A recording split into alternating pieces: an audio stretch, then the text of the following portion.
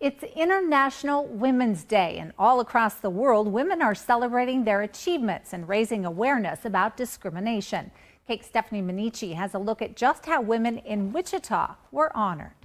No shortage of smiles and emotions as women celebrated one another at the Wichita Art Museum. Thank you to these women for their contribution to our community.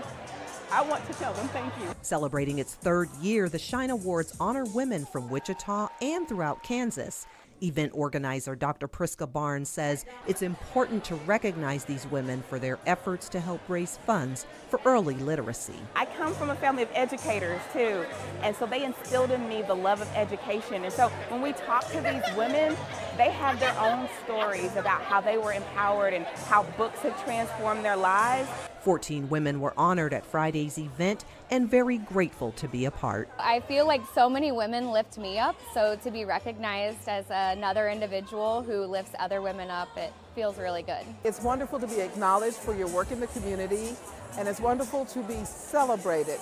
And you know, so often we're in the throes of the business, but we don't take time to acknowledge the success. The ladies were not only acknowledged, but also entertained, and the different roles women play were also acknowledged.